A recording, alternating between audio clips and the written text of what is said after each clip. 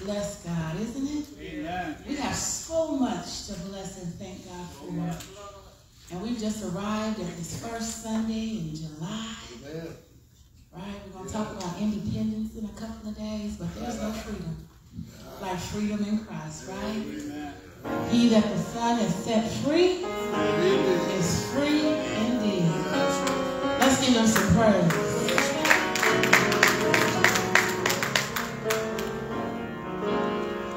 Well, I love Jesus. He's my Savior. When storms are raging, He's my shelter. Wherever He leads me, I will follow. I love Jesus. He loves. Come on, clap your hands. Oh,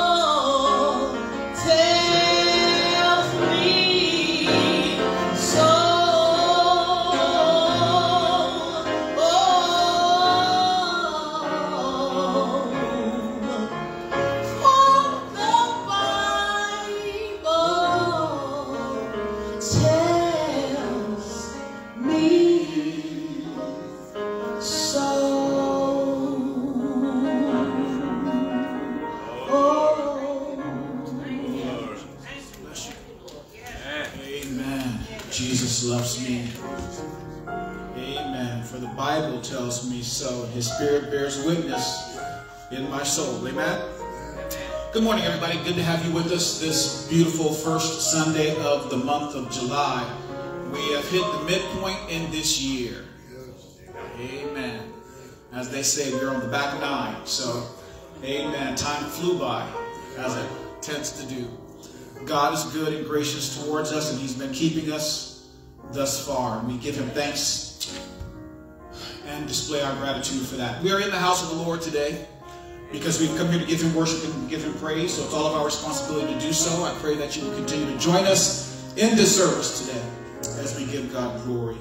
This is the first Sunday of the month, and so on the first Sunday, of course, we acknowledge the birth dates of our members. We have, looks like 6 on our list today. Shania Perry, her birthday's on the 6th. Jerry Brown, birthday's on the 7th. By the way, I'm going to want to sing happy birthday today, which we don't normally do, so just to prize the musicians. So Shania Perry the 6th, Jerry Brown the 7th. Elizabeth Benjamin the 10th. I also think I heard, if I heard correctly, there is an anniversary this month. What year, if y'all don't mind sharing? Or you? The 15th.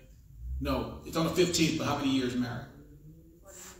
43? Yeah. 43. Wow, congratulations. All right. Almost older than I've been alive. Sort of. Amen. Elizabeth Benjamin and Minister Lamont Benjamin have an anniversary this month also. Her birthday's on the 10th, however. Stephen Ross celebrates his birthday on the 14th. Our daughter Taylor Borden celebrates her birthday on the 18th. And Sister Diane Smith celebrates her birthday on the 19th. Amen. So we want to say happy birthday. We're going to sing happy birthday this Sunday to all of them. Would you join us in the song? Happy birthday.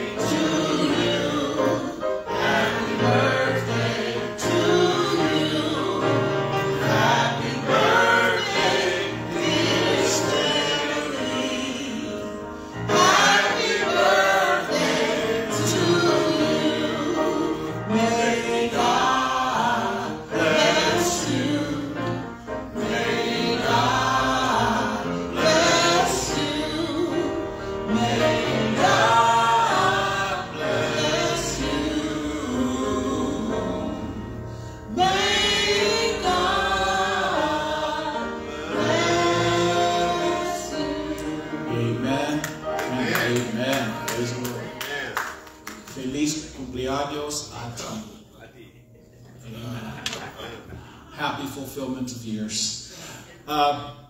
Just by way of a couple of announcements, let's remember we have a business meeting immediately following service next Sunday. So business meeting immediately following service next Sunday. Some important items are discussed during that time, so we need you to be there as members of the church. Also remember, starting on the 12th, July 12th, so not the week that we're in, but next week, we start our summer convention for the ACOCH. The 12th is a Wednesday night.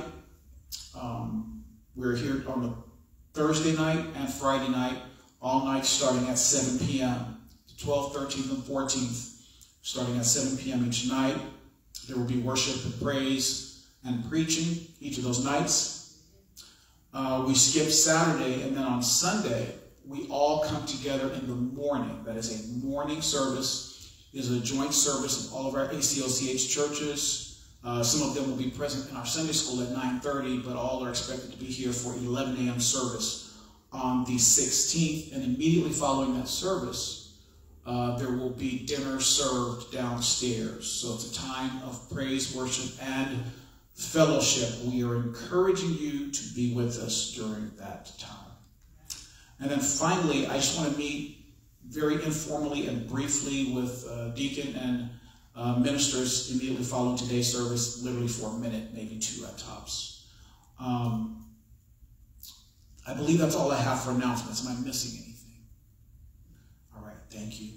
I want to remind you of your tithes and your offering. So this is your time for giving. I am triggering your memory, so you should be doing that now if you haven't already done so. Digitally, Zelle and Venmo, of course, the church's email address as usual, bethelcoch@gmail.com. And then also for Cash App, $BethelCoch, $BethelCoch. I will also begin to put something I haven't been doing in the weeks past. I'll begin to give giving opportunities during our midweek, our Tuesday night Bible study too. I don't acknowledge it, but give you a chance to do that also. Speaking of Bible study, this Tuesday is the 4th of July, so we will not be having a Bible study. Not that I mind having it on the 4th of July, but you won't be able to hear me because of all the gunshots and the fireworks. So we're going to skip this Tuesday and resume next week. Amen? Speaking of which, I do pray for you to have a great time off, whatever 4th of July means to you. Many of you will have that day off. So I pray that it is whatever you need it to be, restorative, celebratory, just whatever you do, be safe. Amen? All right. I want to also remind us of those who are on our sick and shut-in list. Of course, we announced already last week that our young sister Shania Perry, who has a birthday this month, has successful back surgery. She's at home resting, but she does have a fairly long recovery period. I am praying that she would have a painless and a quick recovery period. I will say that during the procedure, the word used to me was nicked, a part of her lung, so there is some additional pain and discomfort because of that. So let's remember her in prayer. Amen. She's strong and vibrant, and we know that God has already brought her through. Amen. And we're just thankful for his grace today. Amen? Amen. All right. We are also praying, we're continuing to pray until I hear otherwise, for Brother Ernest Porter, who, of course, is battling cancer. That is I'm sorry? Hospice now. Oh, he's in hospice. Okay. Thank you. I have a change of status for him. He's in hospice now. That's the brother of Bishop William Porter of the Washington Memorial Church of Christ Holiness. So remember him as he is in hospice. My own mother-in-law is in hospice, Grace Rice. Remember her in prayer. I learned something new about hospice. It can last a very long time. They send you home saying that it's imminent, but imminent can be a day or a year. So let's remember those people who are in hospice, because that is, it's not only a challenge for them personally in many cases, but it's also a challenge for the families, and we know about that. So let's remember these. We're also praying for Sister Gladys Mickleberry,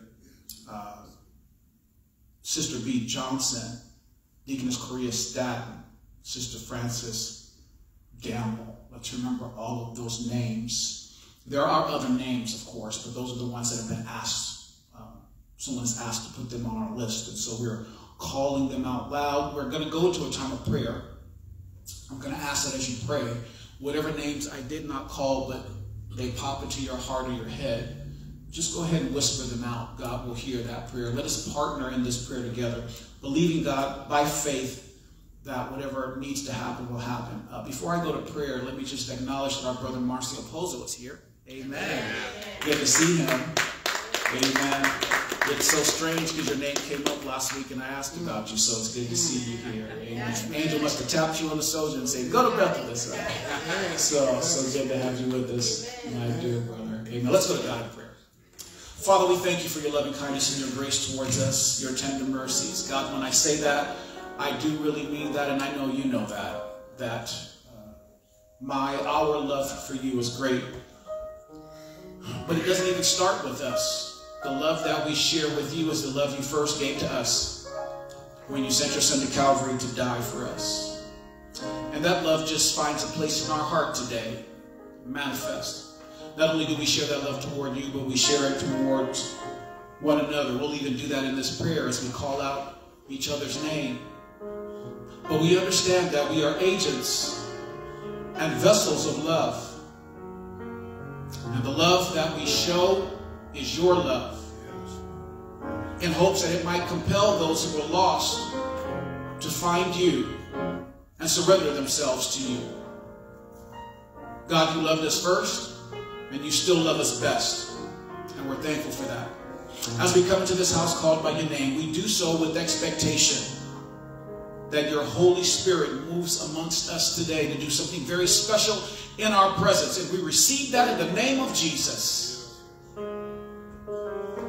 Yokes are being destroyed. Lives are being changed. Hearts are being lifted. Minds are being lighted. And God, we thank you for that. We thank you for that. For your grace and your mercy towards us as we come to you in prayer, God. Of course, we know that you have given us the freedom to carry our cares to you. And we do that. Time would fail for me to articulate all of the needs that are represented in this house, not just our own, but we carry a burden for others. Spouses, children, grandchildren, loved ones, friends. You know what those situations are. We called out names earlier, God, most of whom are suffering with something that is in some way physiological. You created the body and you know the body, and we trust you with our bodies. God, show yourself strong. We pray for healing today, not just for the sake of those whose names we call, but for your sake, that you might get the glory out of their testimonies. But where it is not your will that physical healing manifests, we pray for comfort and consolation. We pray for a spirit of hope to fall fresh on those lives. Give grace and strength to those who are caretakers for the ones who are afflicted. Give grace and strength for those who take care of Shania, for those who take care of Sister Mickleberry and Johnson and Staten and Gamble and Rice. Give grace to Brother Porter's caretakers. Give grace, God, is our prayer. Give strength and wisdom as important decisions need to be made. We ask, God, that wherever your intervention is required, where courses need to be changed and circumstances need to be resolved, God, we ask that you would manifest yourself, that you might get the glory. We pray for our church. In this church, Father, I pray that your wisdom would go forward, that your grace would fall fresh on us, that there would be a second wind, a new season of renewal. God, have your way. May the leadership of this church be led by your Spirit. May we act with humility and wisdom and grace. God be glorified. Now, where there is sin, we repent of our sins. We acknowledge them. We articulate that we are sorry. And we purpose in our hearts to turn from sin, from those offenses. Where there are weights, God, there are things we carry in life that are not ours to carry. They weigh us down and slow us up. God, give us wisdom to identify those weights, to lay them aside, so that we can run the race that you've given us with patience until the end. These things we pray in Jesus' name. Thank God. Thank God. Amen. Amen. God bless you. Oh, God, bless you, Jesus. Amen. We want to remind you that this is First Sunday, so please make sure you have your communion elements available to you. Immediately following today's message, we will go into that portion of our service and partake of communion together. Amen. I'm going to ask that you turn your Bibles this morning to the book of Philemon. The book of Philemon. Philemon only has one division, so just turn to the book. You'll be there. We'll be looking at verses 10 through 16. Amen. Today, as Sister Precious Michael gets ready for the message of song, I just want to preach to you about the mighty in the shadows. The mighty in the shadows. How small role players have big impacts. Amen? Yeah. Let's say amen for Sister Michael. Amen. Amen.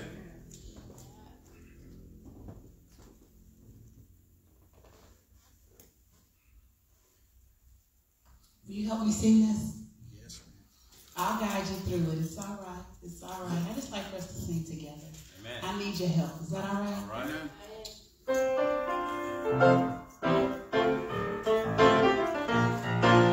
Clap your hands.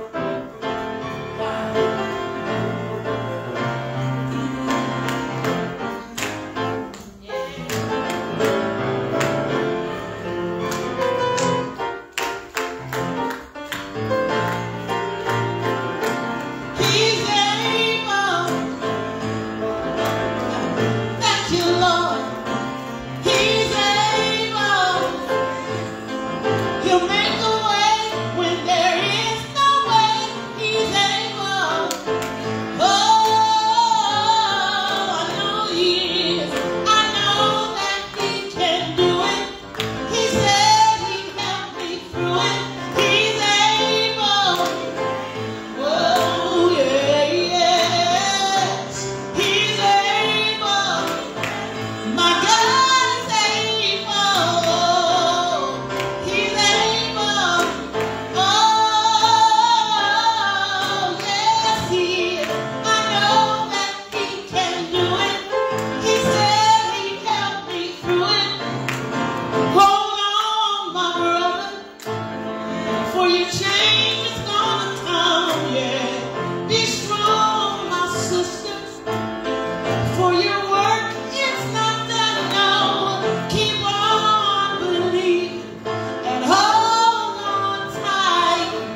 He's able to give you joy in the morning light. He's able. Oh my God, He's able. I know He will make a way. He's able. Oh, yes, He is. I know that He can do it. He said He'd help me through it. Right here, right here. I need your help right here. I'll help you. You just need to repeat after me. Is that all right? He's able. Oh, yes, He is. He's able. Oh, yes, He is. He can do it. Oh, yes, He can. He can do it. He can do it. Oh, yes, He can. He's able. Oh, yes, He is. See his swag. Oh, yes, He is.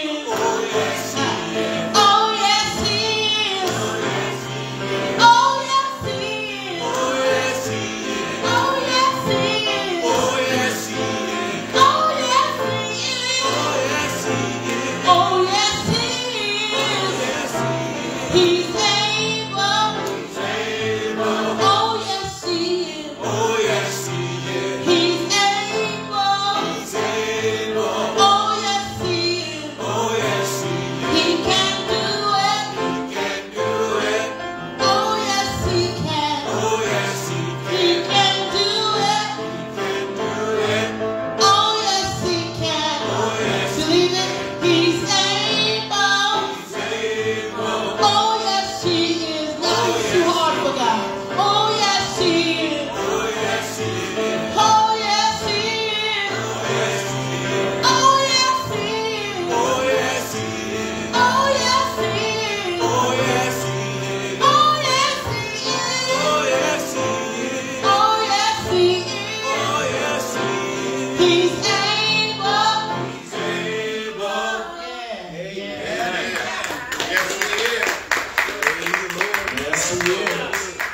able. God is able. Amen. Philemon.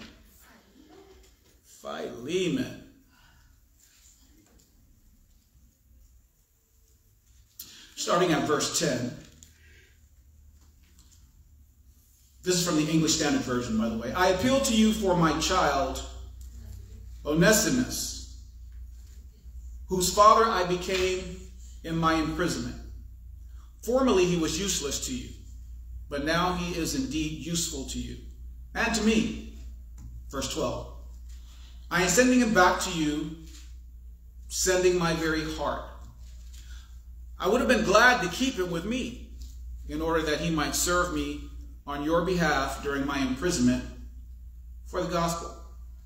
But I prefer to do nothing without your consent, in order that your goodness might not be by compulsion, but of your own accord. For this perhaps is why he was parted from you for a while, that you might have him back forever, no longer as a bondservant, but more than a bondservant, as a beloved brother, especially to me, but how much more to you, both in the flesh and in the Lord. May the Lord bless the reading and the hearing of his holy word. Father, I am grateful in this hour for this time of praise and worship with these your children. As I take this opportunity to share with them your engrafted word, which is able to save our souls, may your Holy Spirit truly be the teacher, the revealer of all things, that our hearts might be encouraged and our lives might be improved to your glory. This I pray in Jesus' name. Amen. Amen. And amen.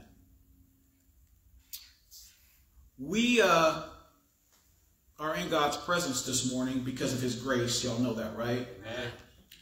We woke up this morning, as the older folks would say, clothed and, well, most of us are in our right mind. Amen. And that's grace. And we're grateful for God's grace. And we must be careful to always share our gratitude. Be thankful, Colossians 3:15. Be thankful to God. Today I want to share with you from Philemon because, first of all, it's a book in the Bible that is rich with doctrinal teaching.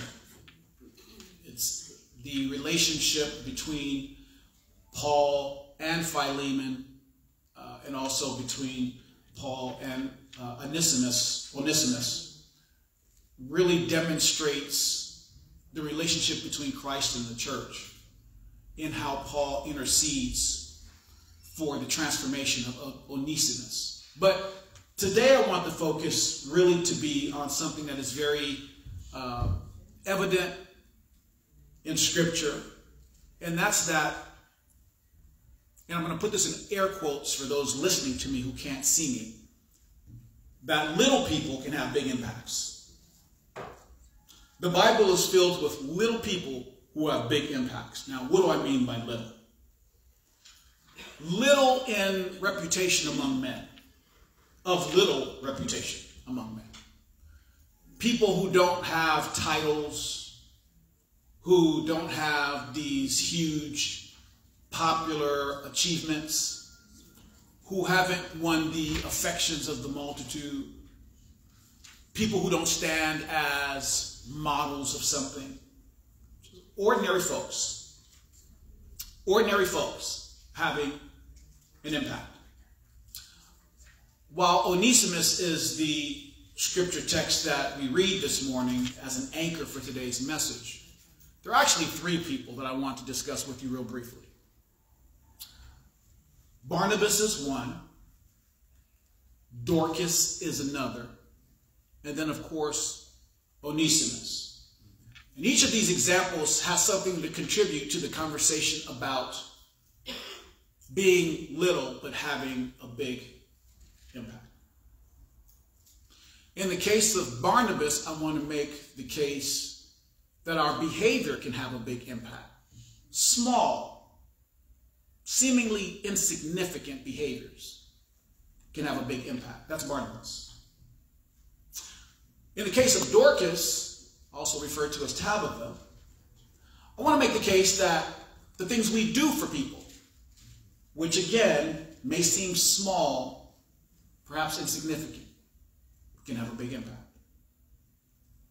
And then finally we'll end up with Onesimus, who most of all shows how all of us have an impact. And it's the power of our story. Our behavior, the things we do, and the power of our redemption story all have an impact. And you don't have to be famous, and you don't have to be known, and you don't have to be powerful to have an impact in God's kingdom. Amen. All of us have an impact. Amen. If I start with Barnabas, in Acts chapter 9, verses 26 and 27, again reading from the English Standard Version, it says, "And when he had come to Jerusalem, he attempted to join the disciples, and they were all afraid of him, for they did not believe that he was a disciple. But Barnabas took him and brought him to the apostles," talking about Paul, "and declared to them now on the road he had seen, or how on the road he had seen the Lord, who spoke to him, and how to Damascus he had preached boldly in the name of Jesus." Barnabas interceding on the behalf of Paul so that he might be freshly upon his conversion to the faith, be received by the other believers in the community of Christians. In this early Christian community, it was really this man Barnabas who stood for encouragement and support. His name, Barnabas, actually means son of encouragement. Barnabas believed in the potential of Paul and others like John Mark, and would provide for them the support they needed to go forth in ministry and flourish. Paul's persecutors were those who saw him as a persecutor of Christians, and they found it difficult to believe in Paul, who you know from Scripture was one who before his conversion would actually make it his job to go around and find Christians and bring them to persecution, many of whom died as a result of that persecution. Now he is claiming that he himself is a believer, but is he to be believed about his conversion? It's really the efforts of Barnabas that went over the Christian community. He steps forward. He vouches for Paul. Paul rides on the back of Barnabas's reputation. Barnabas bridges the gap between Paul and the other apostles. Through his encouragement, he plays a significant role in Paul's ministry. So the first group I want to talk to about of the three groups that I mentioned are those who by our behavior we make a difference. And perhaps all of us in one of the three ways are operating in those areas. When it comes to behavior, Barnabas' behavior that makes a difference is his supportive behavior. You know, I'm a big proponent that we are blessed when we celebrate others. Man, that's right. We are blessed when we celebrate others. Right. Jealousy is petty. Right. It's just straight up petty. There's no reason for it. Just because the sun is shining on you doesn't mean it won't shine on me. It's a big sun. Amen. I need to rejoice with them that rejoice. Right? So I'm a big proponent that we should be celebrating and encouraging others. And that in fact we should be uplifting others. When we see them struggling, Paul teaches this in some way when he says, "Ye which are spiritual, restore those who you see fallen or overtaken by a fall." I shouldn't want to celebrate other people's downfall. Right. A part of being supportive is not just celebrating people who are successful, but being supportive for those who are not being successful. Right. Sometimes people are struggling, and you are the arm to lean on.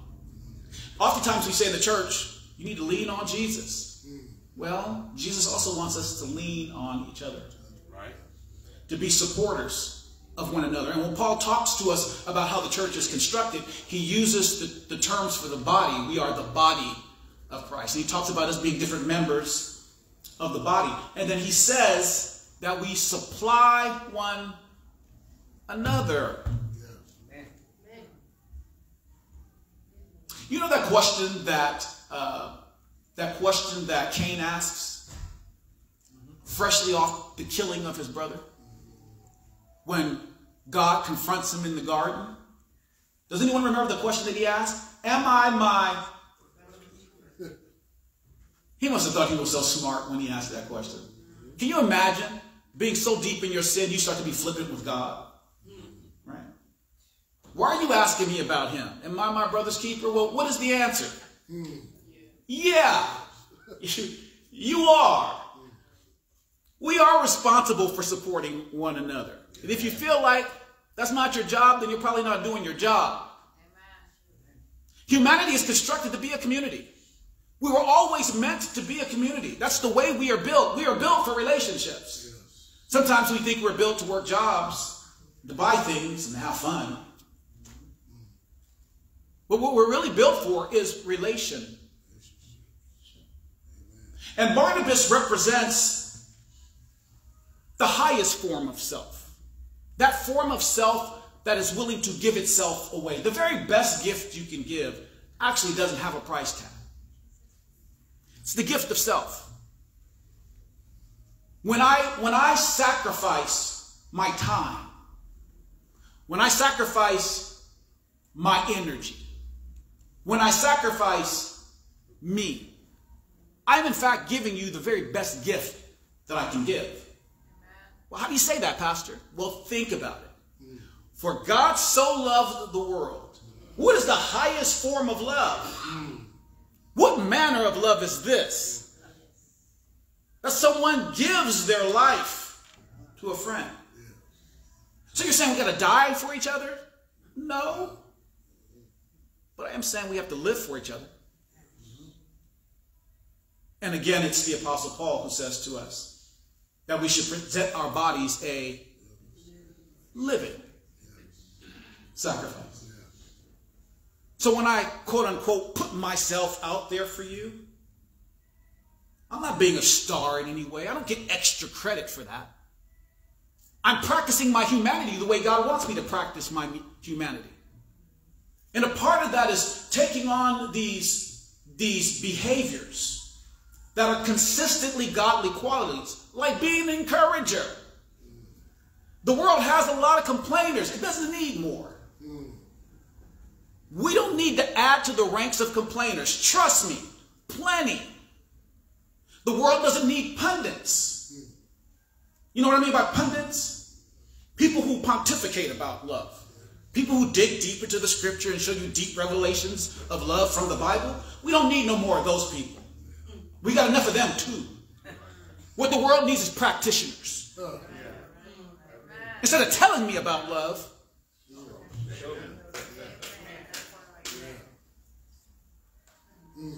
Barnabas is an encourager.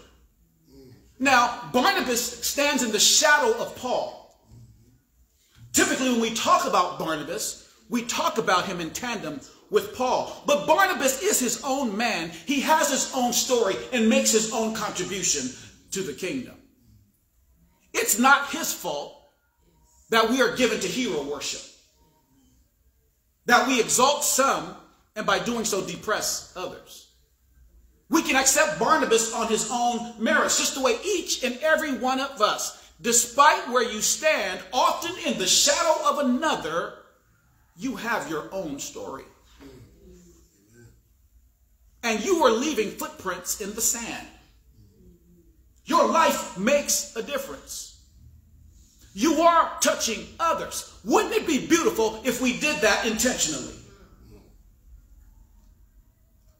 If we conducted ourselves in a way that made us supportive, because all of us want to be supported. When I ask you to come to something that's celebrating me, I'd love for you to come. But am I going to come to something that celebrates you? I love when you give me gifts, but am I going to give you gifts?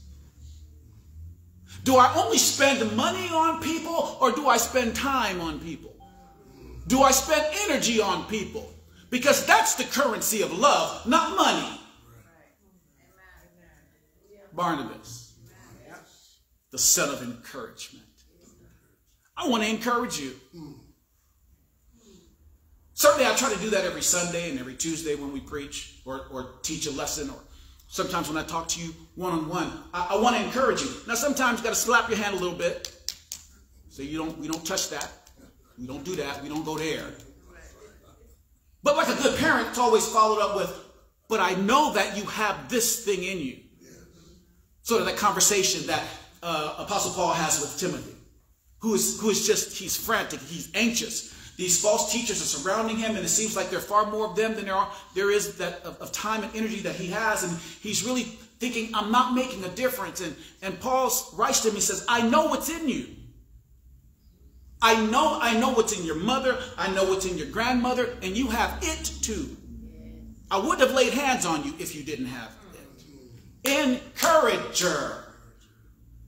Not everybody feels up to the tasks that they face in life. Not everybody feels worthy. Not everybody feels seen. But I'm telling you right now, nobody in your orbit of influence should feel invisible.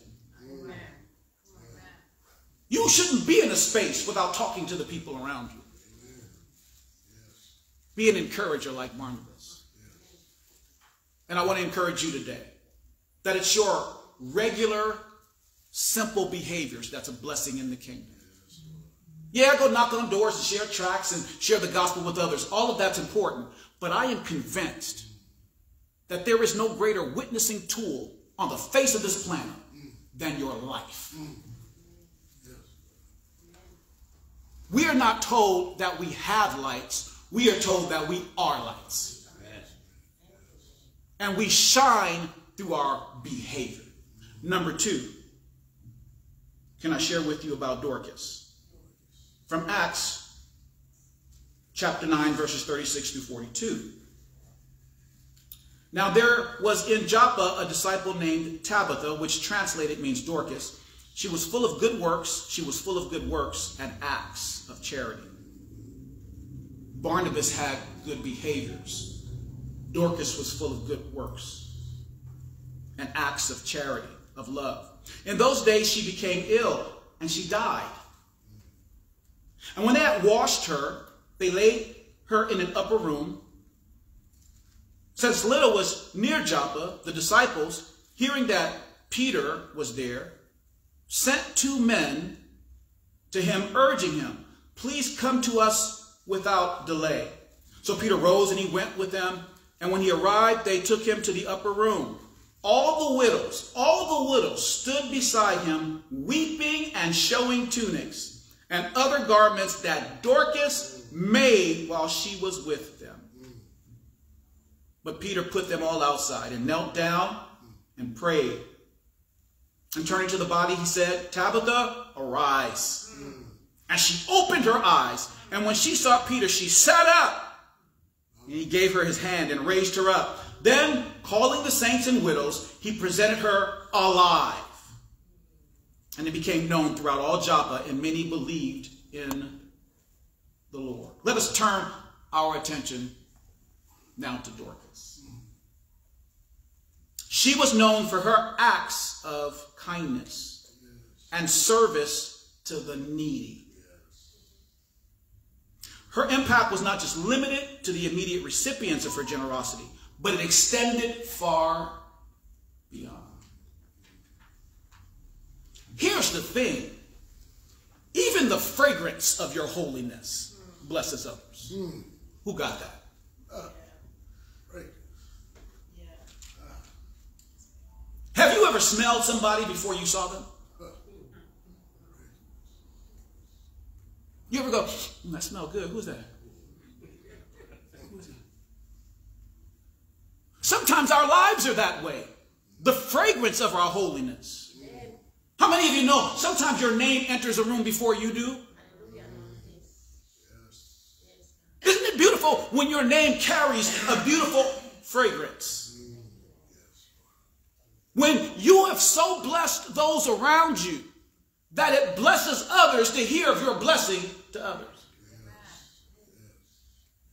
Mother Teresa died a long time ago, and her story still blesses people. The level of selflessness with which she served that indigent community in India still blesses others. Her devotion to the Lord still blesses others. I've shared with you in previous years a part of her story. The fact that she existed in what is called the dark night of the soul, that we didn't know for years, that she was battling depression and other things. And all that she did, she still wondered if she was having a mark on the planet. Mother Teresa wondered if she was having a mark on the planet. And you think you're alone and wondering if your life makes a difference. All of us at some point struggle with that. If you're a parent, you struggle with that. You ask yourself, have I done enough to prepare my children for this life? And when your children struggle, you ask yourself, is it my fault that they are making these decisions? Sometimes you got to comfort yourself in the Lord and know that your labor is not in. Sometimes you got to wait on change, but change is coming. Because God blesses the works of the righteous. This woman had died, and in her death, she was surrounded by the people that she had blessed in this life. And they were surrounded by people who knew she had blessed those people in life. It is unfortunate, but the fullness of your contribution will probably not be told until you can't hear it anymore. It'll be on that day where we all gather to have what we will refer to as a celebration of your life as you are no longer experiencing it. And we'll get up one by one and we'll be told by the preacher, you got 2 minutes to tell what you know about this story. And on that day, one by one, we will all string toward a mic and we'll say the things about you that blessed us. And for everybody, there will be some of your behavior. How many times have you been to a funeral and people have talked about how the decedent made them laugh? How vibrant and vital they were in their presence. How they made them smile just as they walked into a room. They talk about their presence, their hopefulness, their faith, their courage, their righteousness, behavior. How many times have you gone to a funeral and people say, you know, she cooked so good. I don't care how I felt. When I ate her food, it blessed my soul. That's what happens. And that's what happened to Dorcas. But look at what she did. She made clothes. She made clothes. She didn't feed thousands and tens of thousands of hungry people. She didn't shelter the masses. She didn't accomplish huge healing feats. She didn't slay a giant. She didn't fall an army. She made clothes. But the making of those clothes in some way communicated the love of God. What is it that you do in your life on the regular that communicates the love of God? Your labor is not in vain. When somebody needs a ride, do you give it to them? Have you ever gave money to someone who said they were hungry and didn't have anything to eat, and you didn't mind yourself about whether or not they were going to spend it on alcohol and drugs? You discerned that they needed to eat. Now, what they did with the money was up to them. I can't transform their life on the spot, but, you know, I'm looking at them in the eye. Right. And I got some money in my pocket. Right. How am I going to feel if I walk away knowing this person is hungry? Right. Have you done that? Have you done that? Has someone ever called you and they've been down in the dumps and they just called and they complaining and crying about everything from the sun to the moon? Have you ever just taken out time, even though you were frustrated and this person's always complaining, just to say, you know what? I want you to know that God is able. And he wants you to trust him. And while this thing may not work itself out right away, God wants you to know that he'll give you the strength to bear up under this trouble until such time as he decides to bring you out. I want you to know that God loves you. And I also want you to know that I love you, which is why I haven't hung up the phone yet on you.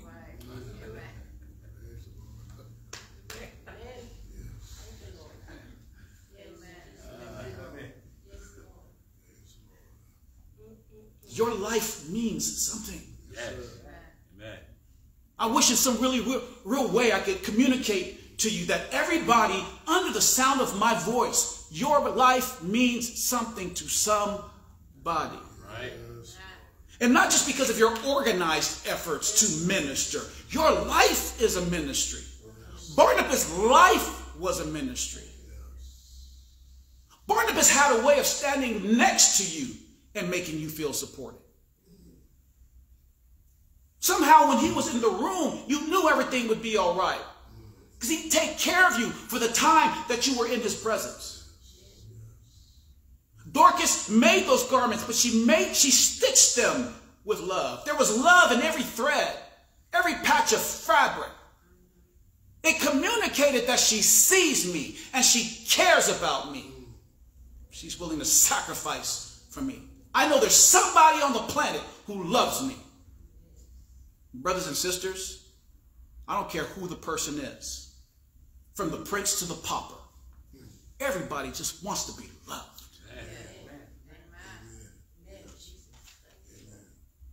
And then, of course, we get to Onesimus, whose scripture we read in Philemon 10 to 16. Before I get to him, we've talked about Barnabas, and I wanted to say to you in that, if I didn't skillfully do it, let me just say to you directly right now, his habit of being an encourager made a difference. If I didn't skillfully communicate Dorcas's contribution to this conversation, her simple acts of kindness made a difference. Yes. And now we have Onesimus. Who was Onesimus? There was a man by the name of Philemon. He was a wealthy man. He lived in Colossae.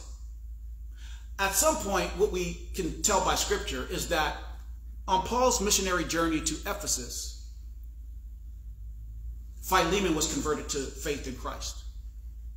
And he became a stalwart believer.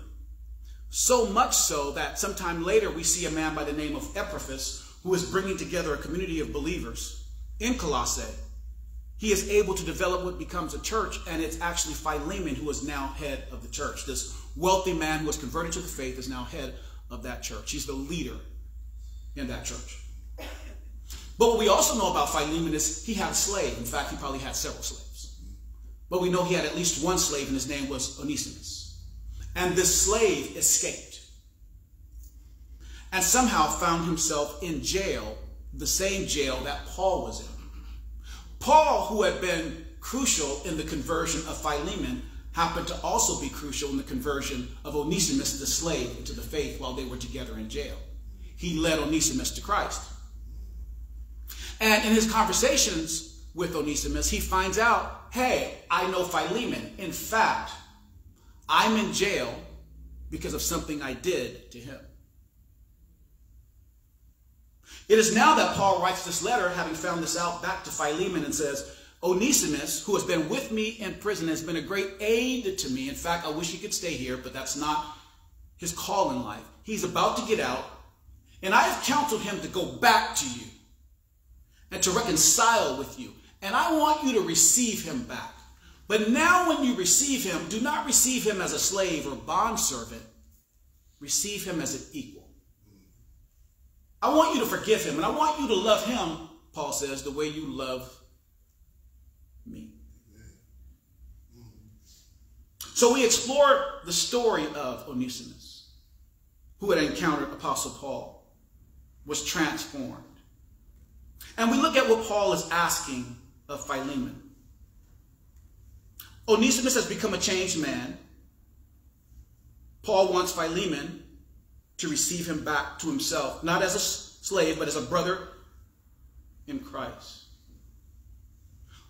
How does Onesimus figure into this message about small people having big impacts? In the following way. There are people in your life that know where you used to be.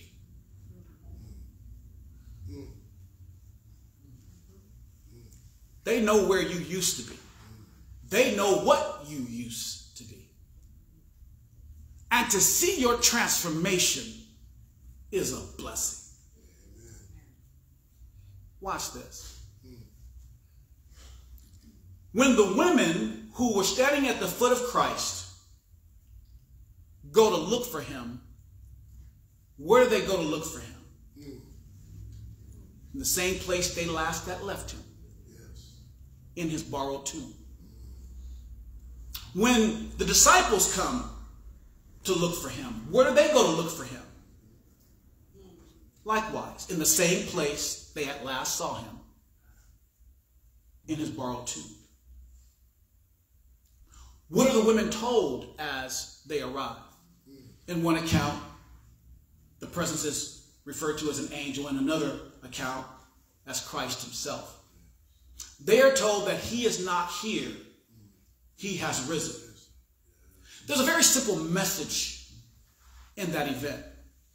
So many people in our lives, when they go to look for us, they look for us where we used to be. I don't mean just physically where we used to live. They are looking for the old us, the dead us, the pre-Christ us, the unredeemed, the degenerate us. And what a blessing it is to get to the borrowed tomb and see that the Lord is no longer there. What a statement of a victory. What a statement of the exoneration of his faith. Because they remember the day they counted him out. As he hung on the cross, bleeding to death, choking to death, suffering to death. They remember that day, the day of his so-called defeat. The darkest day, the worst version of Jesus. They remember that. That's the last thing they remember. What a blessing it is to come upon that same place and have it be a witness of his victory. He is not here. Here's what I'm saying. You do that in your life. When you are living a life for Christ. People know where you used to be. They know what you used to be. And what a blessing it is to come upon you years later and see the redeemed version of you. The deaconing version of you. The preaching version of you. The serving version of you. The worshiping version of you. The joyful version of you. The hopeful version of you. The forward-looking version of you. The upward-looking version of you. The empowered version of you. The overcoming version of you. Your story is a blessing. Which is why you ought to tell it. Every chance you get. Do you know how many times Paul told his story of conversion on the road to Damascus? One of the most famous facts about Paul is how he came to faith. Why? Because he told the story. Your story needs to be told. You haven't always been where you are. One of the great disservice we do to the world is not to tell our story. And for some of us it's a challenge because our story actually starts in the church. How many of you were raised in the church? It's a lot harder to tell that story because people make an assumption you are always saved. How many of you know the truth? I'll be honest with you. Can I be honest with you for a moment as I wrap up the sermon before we go into communion? I taught Sunday school before I was saved. I ushered in the church before I was saved. I sang in the choir before I was saved. So to be honest about my story, I got to tell you all of my story. God didn't find me in the streets. Now look, I don't feel like my story is less than because I was kind of a squeaky clean kid the way my mom tells the story, because you know moms don't ever know the whole story anyway. Right? I was never addicted to drugs. I was never an alcoholic. I never went to jail. I never slept around. but I would have bust hell as wide open as anybody without Jesus Christ as my Savior. Right. No, I got a different story to tell. Right. And there are people in the world who need to hear my story as much as they need to hear your story about recovery from addiction. In the name of Jesus.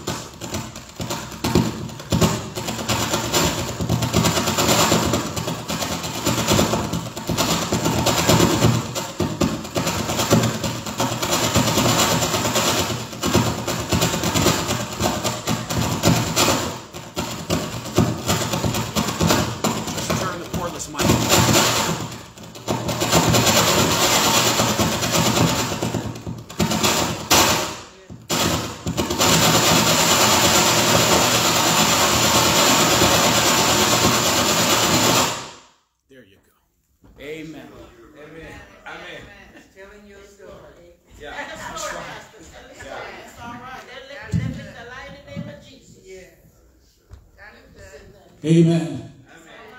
Everybody's story matters. Amen. And there are people in the church who need to hear my story as much as they need to hear your story about recovering from addiction or alcoholism or having served prison time. And very often, particularly in churches of color, we think there's power only in that story that says that my life was really bad and now my life is really good. Can I just be a witness to you? I don't have that story. But I'm not ashamed about telling you my story because my story has meaning too. Because guess what? My story is a lot of people's story who grew up in the church and who too never went to jail and who too don't identify with what it means to be an addict or an alcoholic or to have some serious issue like that. And yet we too were in need of redemption through Jesus Christ. And in many ways, it was harder for us to get saved because people always assumed we were.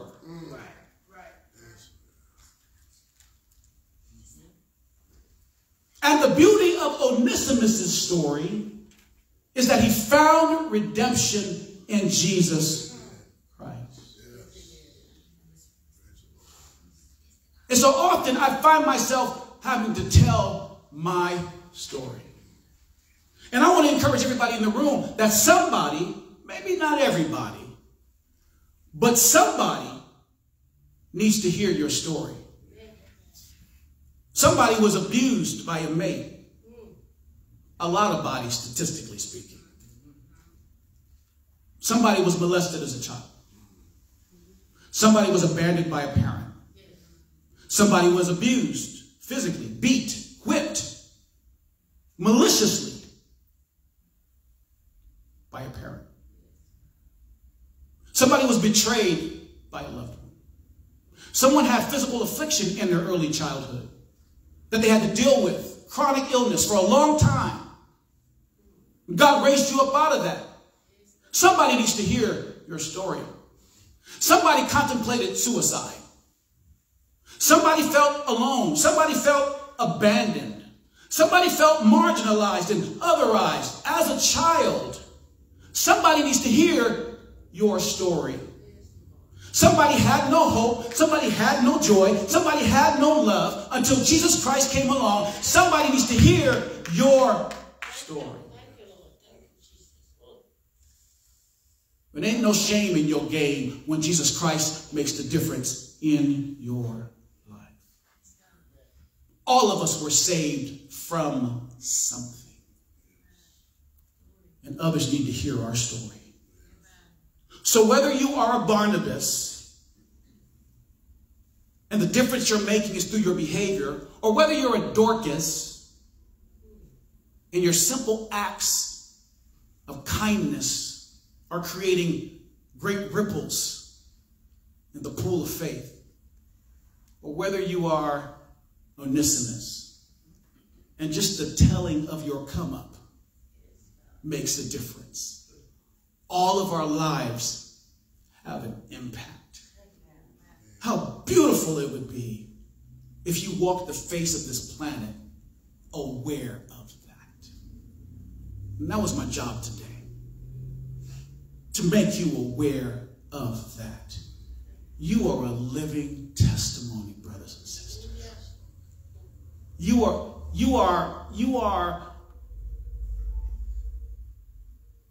You are a message against the statistics. You're a message against the statistics. You prove the power of Christ in the life of an individual. And as I look around this room, if what I discern is true, there are at least a half a dozen reasons why you shouldn't be where you are. There are folks who come from your situation who didn't make it. They didn't make it. Their story doesn't end well. They're not a come-up story. They're not a redemption story. And they don't know they can be. They take the very facts of your own life and use it as an excuse to fail, even though you prove that even despite that, you can rise.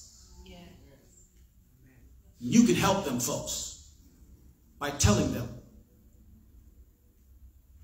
your story. Because even small people can be mighty in the shadows. And I'm done on this point because the Lord just dropped this in me, and I know he did because of how strongly I feel it. For some of us, it starts with telling our children our story. Secrets are the cancer that destroy families. Lord, help us today. And your children don't understand the urgency with which you speak to them when you say you need to get yourself together. What they don't know is that you have been where they are and you know how that turns out. Good God. And all you want to do is to be that beggar who tells other beggars where you found bread. And sometimes it's having a frank conversation that in the early days I wasn't the parent I was supposed to be. And I didn't do all the things I was supposed to do. And here's where I started. And here's how Christ made the difference in my life. And my son, my daughter, my grandson, my granddaughter, that same Lord can make the difference in your life. I am redeemed. And the scripture counsels, let the redeemed of the Lord say so. Father, we thank you for your loving kindness and your grace towards us. I thank you for this moment that you have given me to share with these, your people. I pray their hearts would be encouraged.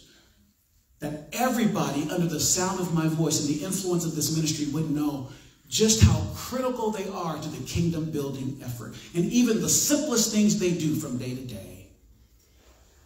We are vessels of your divine power. We have your treasure in these earthen vessels.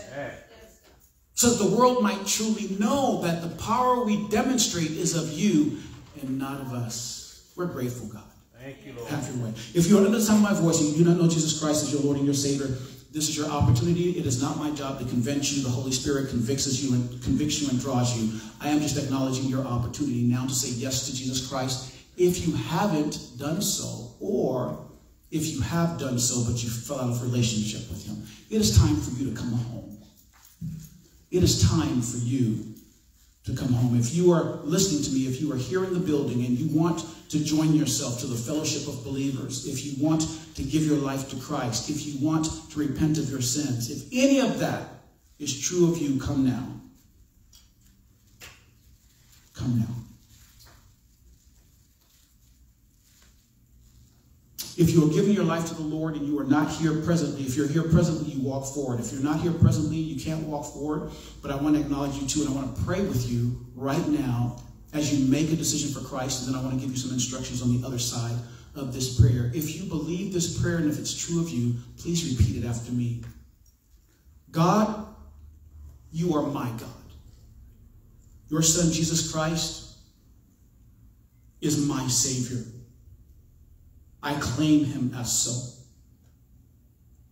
I know that the sin of Adam is visited on me, and that the wages of that sin, it's death. But God, I know you give me a gift of eternal life And it's through your Son, Jesus Christ, who paid that price of death for me so that I might have a right to eternal life. I believe that in my heart. I confess that out loud with my mouth. I am your child. You have forgiven me of my sin. You have freed me from the bondage of sin. You offer me your own Spirit to guide me. My God, I receive your Spirit by faith in Jesus' name. I repent of my sin. I turn away from my sin. And I am a follower of your Son, Jesus Christ. I am saved. I am saved. I am saved. In Jesus' name.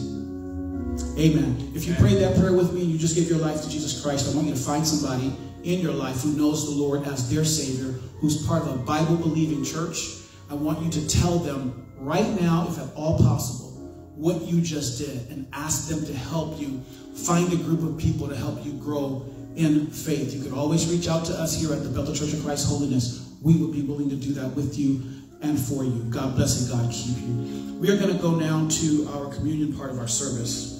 Thank you, brothers. We're going to go to the communion part of our service, and we're going to read our communion scripture. Make sure you have your communion elements available. Amen.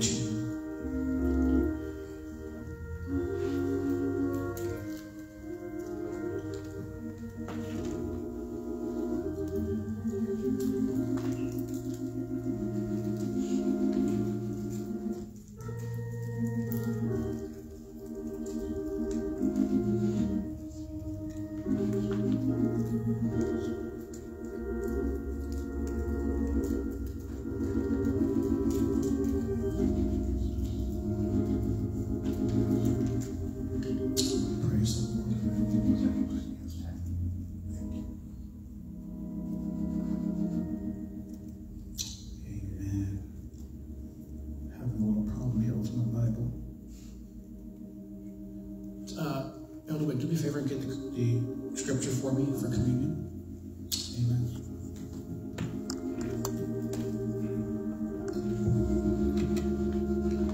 Elder, yes, Elder Witt's going to come forward at this time and read our scripture.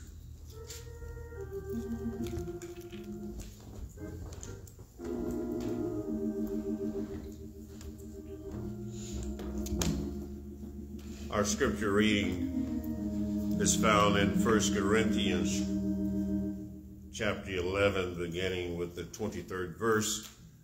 We find the Apostle Paul giving instructions to the church regarding receiving the Lord's table. He begins, "For I have received of the Lord that which also I delivered unto you, that the Lord Jesus, the same night in which he was betrayed, took bread. And when he had given thanks, he brake it and said, Take, eat. This is my body, which is broken for you. This do in remembrance of me. After the same manner also he took the cup when he had supped, saying, This cup is the New Testament in my blood. This do ye as oft as you drink it in remembrance of me. For as often as you eat this bread and drink this cup, you do show the Lord's death till he come. Wherefore, whosoever shall eat this bread and drink this cup of the Lord unworthily shall be guilty of the body and blood of the Lord. But let a man examine himself, and so let him eat of that bread and drink of that cup.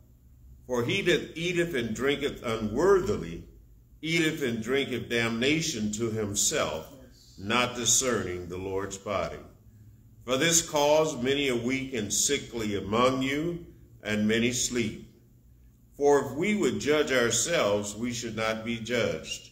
But when we are judged, we are chastened of the Lord, that we should not be condemned with the world. Wherefore, my brethren, when you come together to eat, tarry one for another. And if any man hunger, let him eat at home, that you come not together under condemnation. And the rest will I set in order when I come. May the Lord bless the reading and the hearing of his most holy word. Amen. Amen. Minister Benjamin, would you come and just pray for the elements before we take it, please?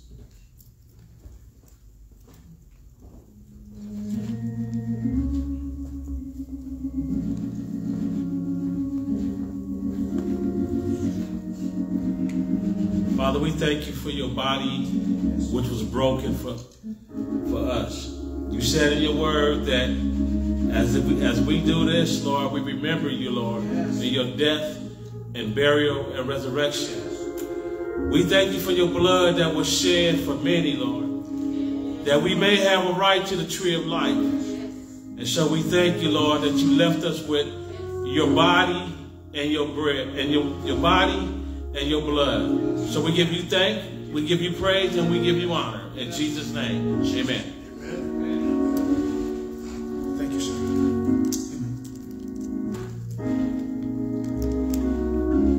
This bread represents the broken body of our Lord and Savior Jesus Christ, broken for you and I on Calvary's cross.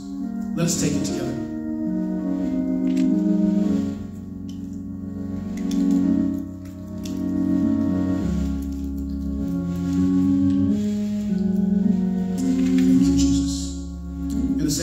They partook of the cup. Jesus himself said, "This is the New Testament in my blood. Let us take it, drink all of it."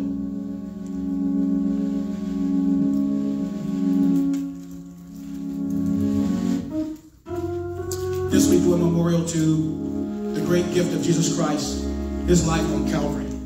Let us reflect on that this day and give God thanks for his love toward us. Amen. God bless you for being here and joining us. God keep you until we meet again on this side or the other. Be blessed. Let's remember that next week, immediately following service, there will be a business meeting for the church. God bless you.